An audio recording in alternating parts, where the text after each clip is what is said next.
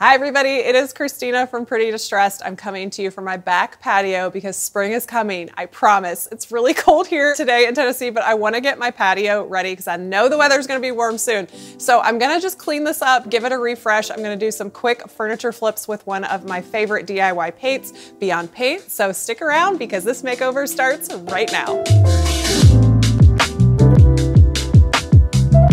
Yesterday, I did some prep for this makeover. I took this outside and I power washed the whole thing, scrubbed it with some Dawn dish soap because it was really dirty. This has been outside for 2 years. We built it right before the big C started, you guys. So it's cracking. It needed some filling. So I did cleaning, I did wood filler, and now I'm gonna sand it before I paint it. I'm using a battery-powered orbital sander, and I'm going to start with a 120 grit sandpaper to smooth out all this wood filler, which is safe for exterior. When you're using a wood filler outside, you want to make sure that it is rated for exterior use. Once I get all this wood filler smoothed out, I'm going to go back in with a 220 just to smooth everything out. Everything I'm doing here is just to repair the condition of the table. None of this is necessary to prep for my primer or paint that I'm using today.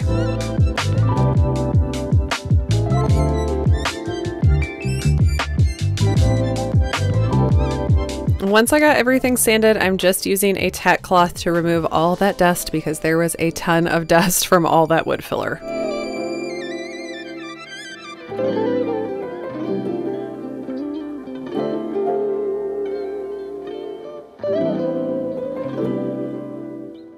If you've been around here for a while, you've definitely seen me use Beyond Paint before. It's an all-in-one. It has a primer, paint, and seals. It's really easy for just the average DIYer. It doesn't take a lot of skill to use this paint.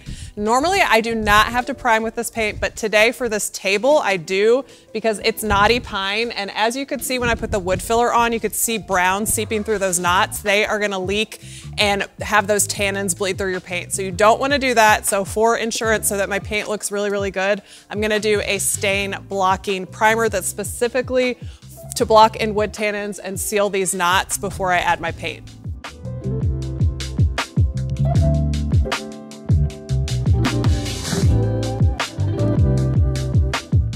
I'm using a shellac base primer because I like the way they protect against bleed through of knots and they seal really well. I have my tray lined with foil because this is not cleanable with soap and water. You actually have to use ammonia to clean it up, so just keep that in mind if you're using a shellac base primer.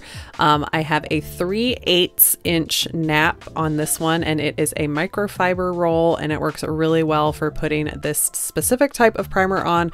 This primer is really thin and the odors on it are really strong as well. So even though I am working outside, I'm still wearing a vapor mask to protect my lungs.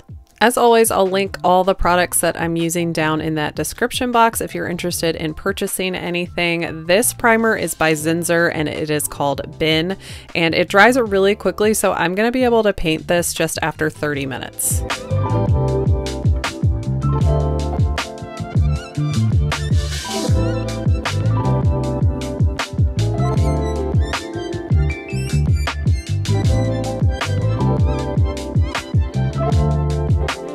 I use a cheap chip brush just to get in all the areas that my roller can't reach, and then I usually toss these out when I'm done.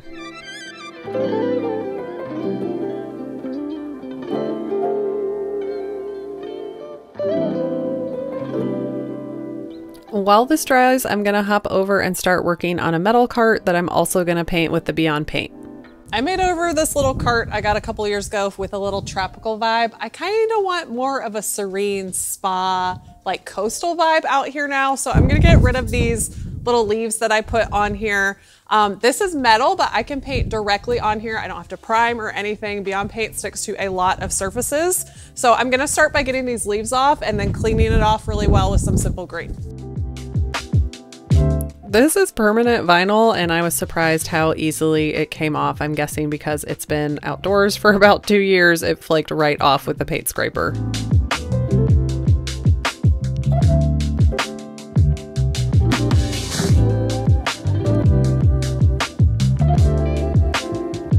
When you're prepping your furniture to paint it with Beyond Paint, you want to use an all-purpose degreaser. This is an instance where you don't want to use TSP and you don't want to use soaps when prepping because those don't work well with this paint. You just want to make sure that your surface is clean, dry, grease and oil and wax free, and the all-purpose cleaner like Simple Green is going to do a great job with that.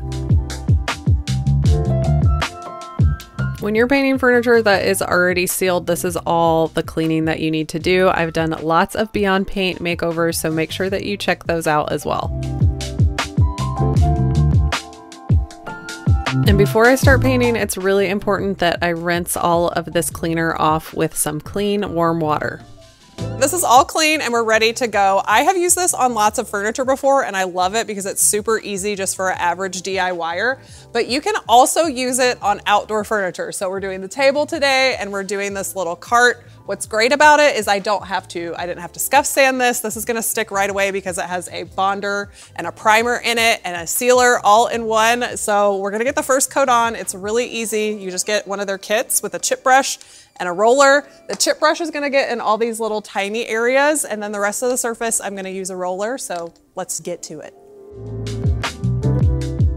Beyond Paint is really thick and it is an all-in-one paint. So it's a bonder, primer, finisher, and it cures to a durable washable surface, and you can use it indoors or outdoors. Super easy to put on. You just apply it with a roller, and any of the parts that you can't hit with that roller, you just want to use that chip brush and use a stippling motion to get in there. You don't want to do that normal paintbrush movement that you do. You're just really bouncing and stippling it. So this will go on really textured and it will dry down and level out a lot, but it is a smooth textured finish, if that makes sense. It looks really smooth, but if you go up and touch it, it will have a little bit of texture to it. So just know that as you're painting.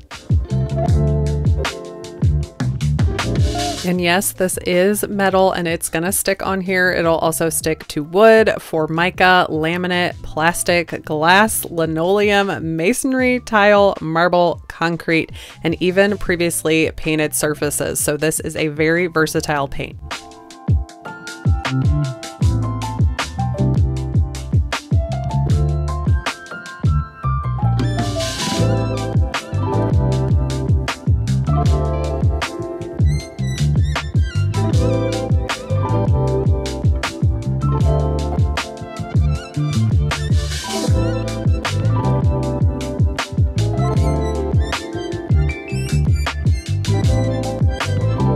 While the cart is drying, I'm gonna go ahead and start on the table. I moved the table up here because in true Tennessee fashion, we're not really sure if it's gonna rain or not. I picked a beige color. This is called Pebble. The last color on the cart is Mocha. These are two colors that I've never used before and they're really pretty and neutral. I'm gonna go with my whole theme. This pebble color is stunning. It's like the perfect grayish. It's kind of beige and it's gray at the same time. It's a little bit of a chameleon and it looks perfect for a wood table like this. I'm applying this on the table the same way I did with the cart. This is the kit that they sell on their website. It's a 3"8" nap, and then you have the chip brush to do the stippling. 2 coats are recommended on this paint, and you want to let 2 to 4 hours of drying time between coats. You want to make sure that your surface is nice and dry before you go in with that second coat.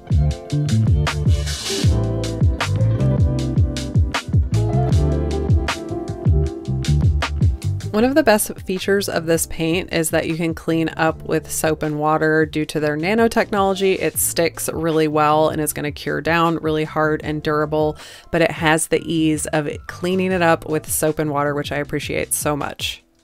My husband actually built this table back in March of 2020. This is before I became so proficient in power tools. I feel like I could build this today, but this is an Anna White build. And if you have never built furniture before, she is a great resource on how to build things. And this was a pretty affordable build for us. And I'm glad I'm painting it today and I'm able to give it a little bit more life.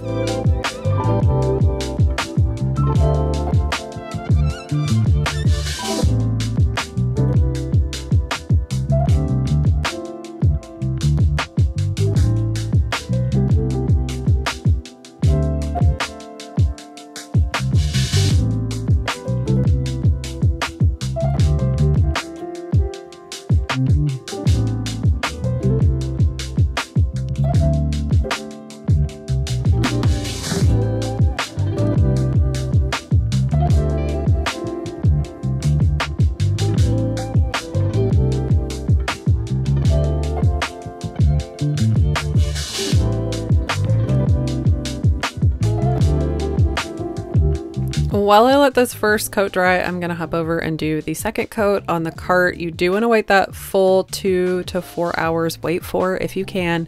The drier it is, the better your second coat's going to go on. I did end up doing a third coat on the cart just because I was going from a white to a dark color. And I ended up having to pull the table into the garage because it did start raining and storming pretty bad. So I finished that second coat of the table up inside.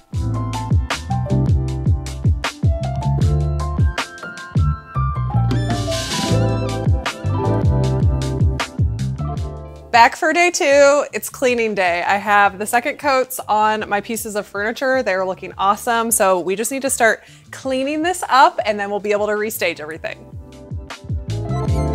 I'm just starting out by removing everything so I can clean this patio off. This rug I'm gonna be relocating to my daughter's patio. It's too small for this space, but it's the only size they had last season. So I have gotten a new rug. Some of my pillows are destroyed, so I got a couple new pillows. And I'm also gonna clean the sofa up a little bit. So I'm just getting everything off the patio so I can start pressure washing.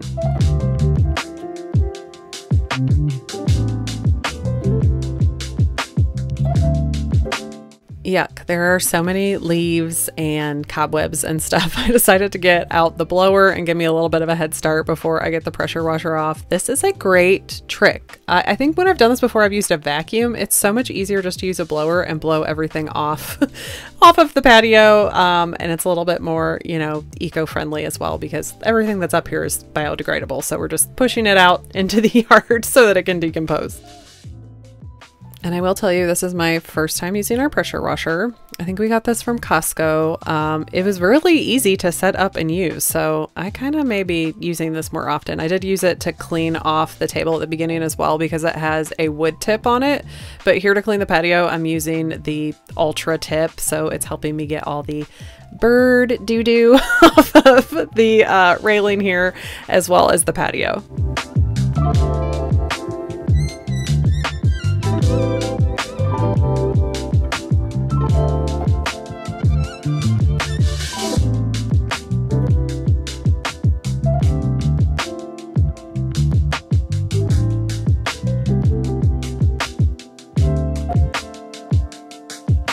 And we didn't have all day to wait and have this water dry, so I squeegeed it off a little bit just to help things dry faster.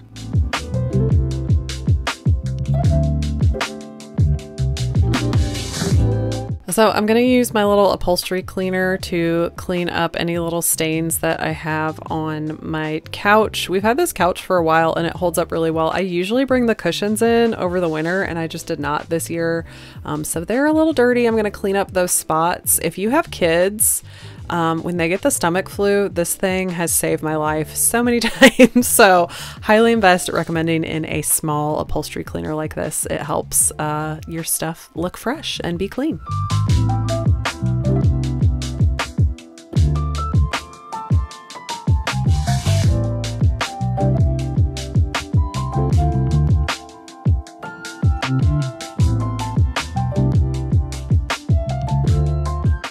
Okay, the last time I did a patio refresh video, we installed this fan and it has held up really well, but it is just looking pretty dusty and dirty. So I'm crawling up here with my simple green and just washing off all the blades and the globe to give it a fresh look.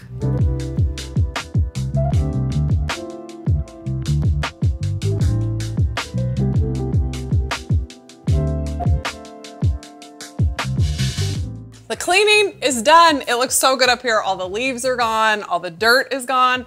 Now it's time for the fun part. I get to put everything back together and bring our freshly painted furniture up here. So let's get to it.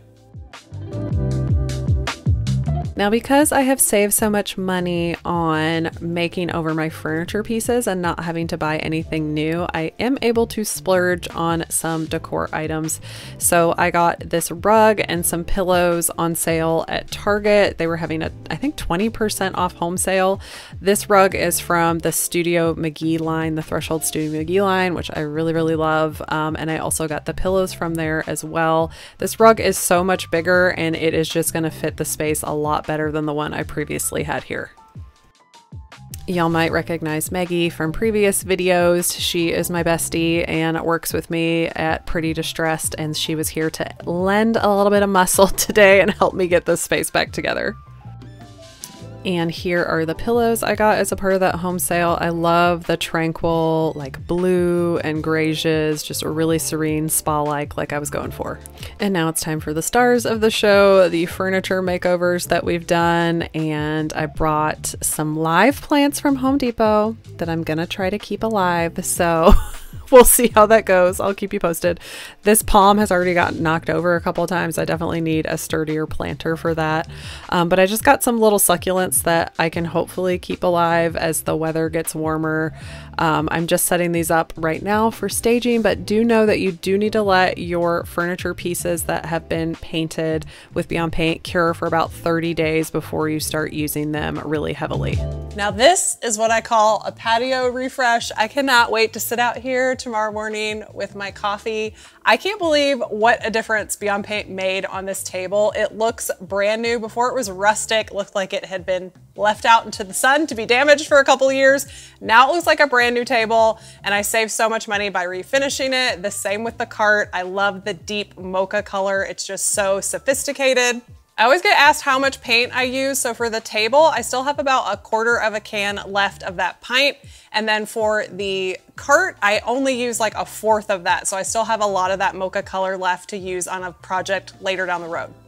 Thanks for joining me today for this project. I hope it inspires you to get your spaces ready for spring. It's coming and I can't wait. I'll be back soon with another video, and I will see you guys next time.